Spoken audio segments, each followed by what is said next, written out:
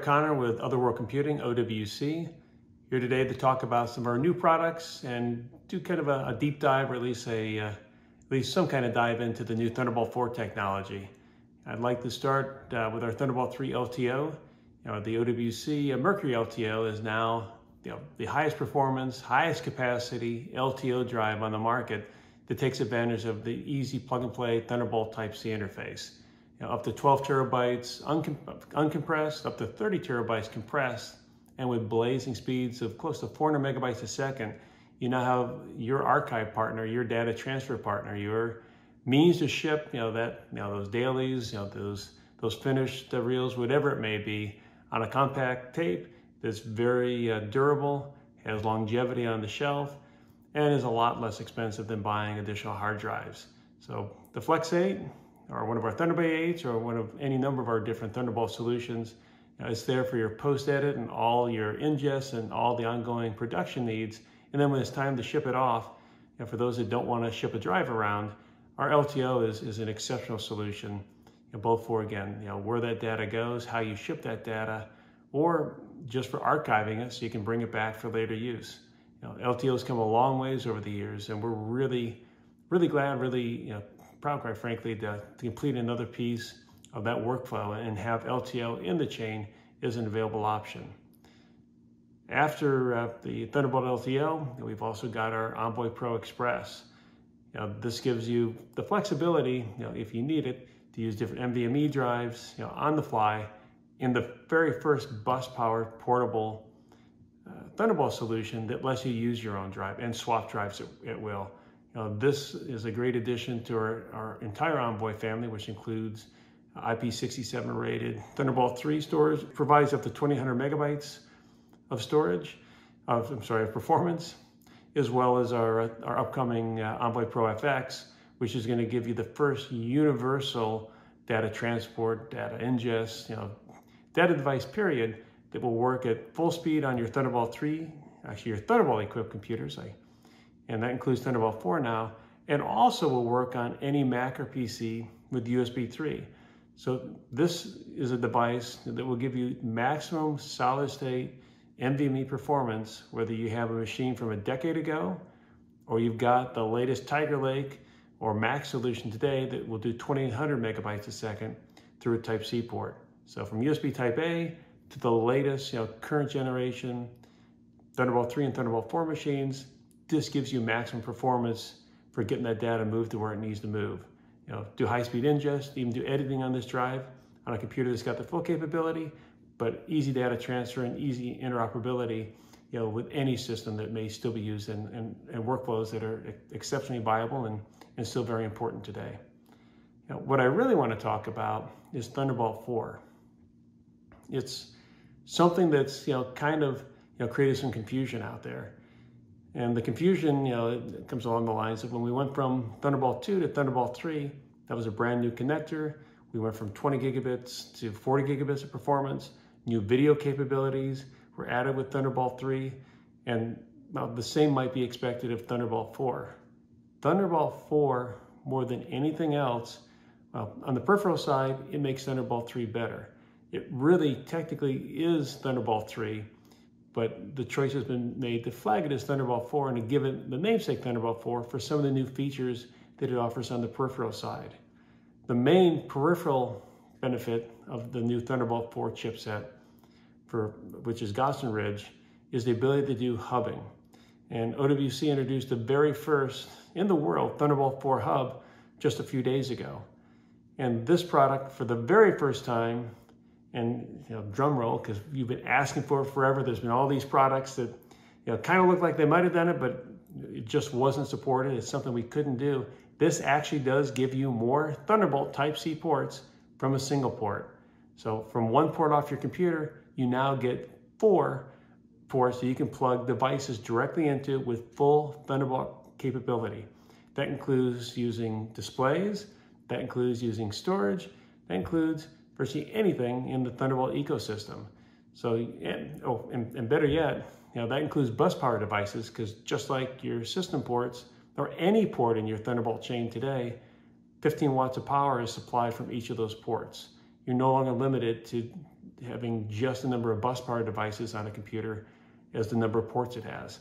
Now, this allows you pretty much as many bus power Thunderbolt devices as you could reasonably want. Going to the computer side, Intel released their Tiger Lake platform, which is standard integrated with Thunderbolt 4. What Thunderbolt 4 does on the host side, and in this case with Tiger Lake PCs, is guarantee you're going to have all the features that Thunderbolt 3 has always promised were available. And when what I mean by that, with Thunderbolt 3, and certainly on the PC, you had, as a PC maker, there were different options you had in terms of just what kind of implementation you were going to do, what was going to be supported, what video was going to be supported, how power delivery was or was not going to be supported, whether it was going to be 20 gigabits or the full 40 gigabits that Thunderbolt 3 provides. This existed in the PC space, even to the degree there are machines that are Thunderbolt enabled, but you have to buy a secondary card to actually engage and utilize Thunderbolt 3. It's on the chipset level, but there's still some missing pieces that you can buy a card to add it. But you're not really adding it in that case, you're enabling it. You can't add Thunderbolt to any machine that doesn't already have a chipset supporting Thunderbolt. That's been a question that still goes on today. On the Mac side, and this is really, really important, Thunderbolt 4 doesn't give us anything that we don't already have of significance. Actually, really nothing at all. The only question mark might be USB 4, which, by the way, there are no USB 4 devices today.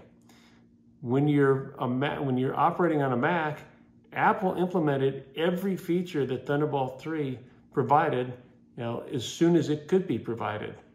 You already have, check the boxes for 40 gigabits. We have, dual 4K and up to 8K video support.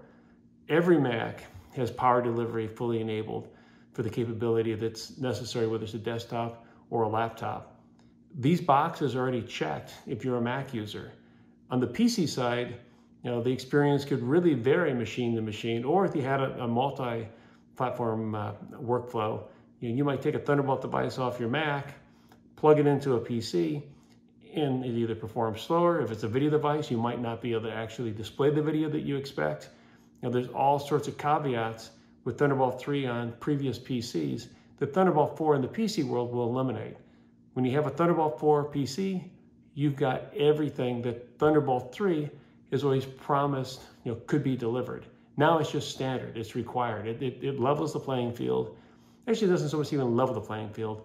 It simplifies things to where you don't have to think, or actually you don't have to worry about digging into the fine print to make sure your Thunderbolt equipped PC actually has all the Thunderbolt features that you expect it to have.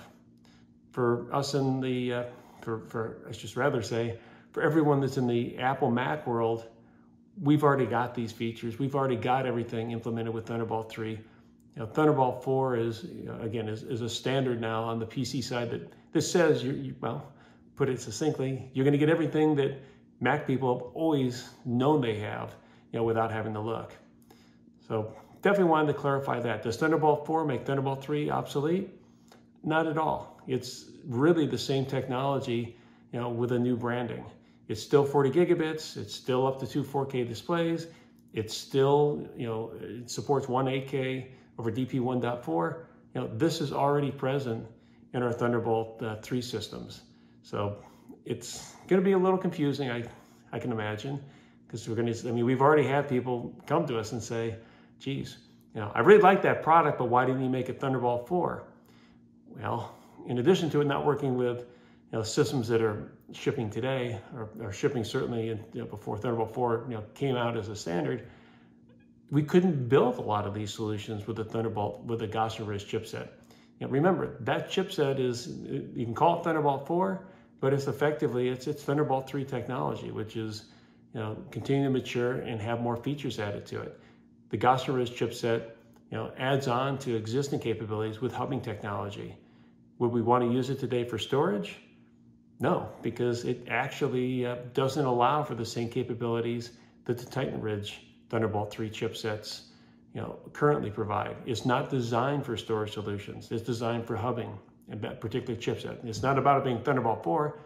It's a chipset that's been designed to give us a certain capability, a certain set of features that we can implement and add into any Thunderbolt 3 or Thunderbolt 4 chain. Now, when I say that, I do need the caveat. It will be up to the manufacturers how and when they support the new Gaussian Ridge chipset, or call it Thunderbolt 4, but again, that's going to be kind of you can sort of use them interchangeably, but they're not exactly interchangeable. This is really just like when any new chipset comes out. There's updates that are required in software, sometimes in hardware, but this is really a software update to support the new technologies, the new chipset that has now been introduced. Now, I do fully expect to see full support for this in the near future, perhaps by the time this is being viewed, on the Apple side of the fence. And PC makers with Thunderbolt 3, they've provided Thunderbolt 3 ports. There is absolutely the possibility and capability for those different OEMs to update and support different computers for this new chipset. And when that happens or how that happens, that of course I have to defer to those PC OEMs for that information. But I do want to make it clear that your Thunderbolt 3 hardware is not obsolete. There is no reason in the world to go out and buy Thunderbolt 4 stuff to replace perfectly good working Thunderbolt 3 equipment.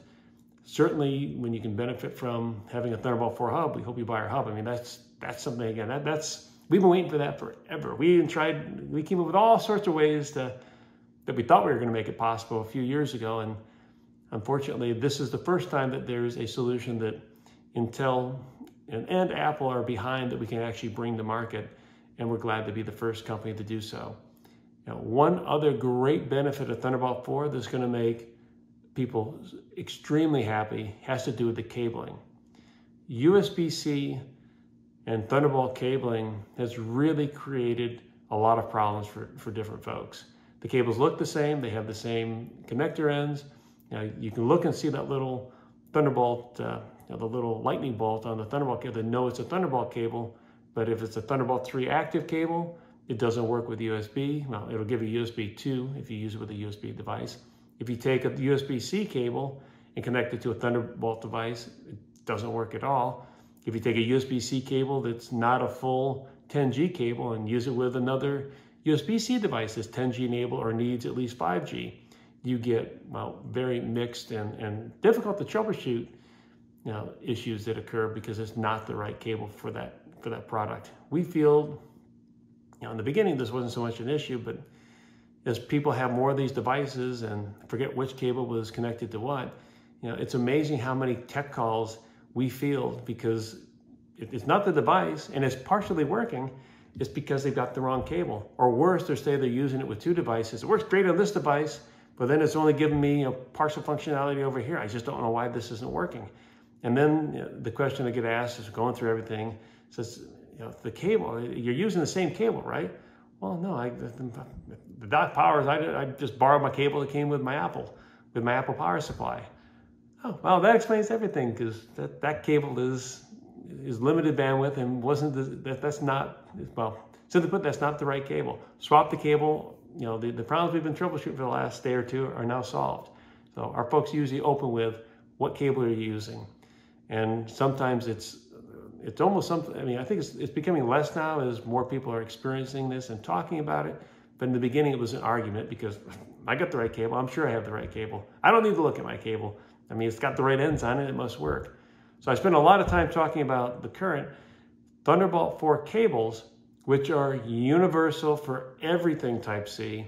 Will completely eliminate that. No matter what Thunderbolt 4 cable you use, Thunderbolt 4 will work with your Type-C devices. You can run it from your power supply to your PC for USB-C powered laptops. You can use it with Thunderbolt 3 devices, because again, Thunderbolt 3, Thunderbolt 4, same thing. And of course, you can use it with Thunderbolt 4. If it fits, it works. Even going from a Type-C display to a computer Thunderbolt port. That is probably one of the best things to come out of this step forward. And that's probably a good reason to call it Thunderbolt 4, just to have that differentiation when you look at the cable, knowing that this is, when it says it's a Thunderbolt 4 cable, it's a universal cable. And actually had a conversation with some folks yesterday, and their feedback was, when those cables are available, which should be by end of 2020 for the up to 1 meter, and into 2021, we'll see 1, 2 meter and potentially longer cables. They said, we're going to cut our current cables, just cut them in half and buy Thunderbolt 4 cables, just for the time it's going to save us and the headaches we've been having, grabbing the wrong cable when we're in a pinch.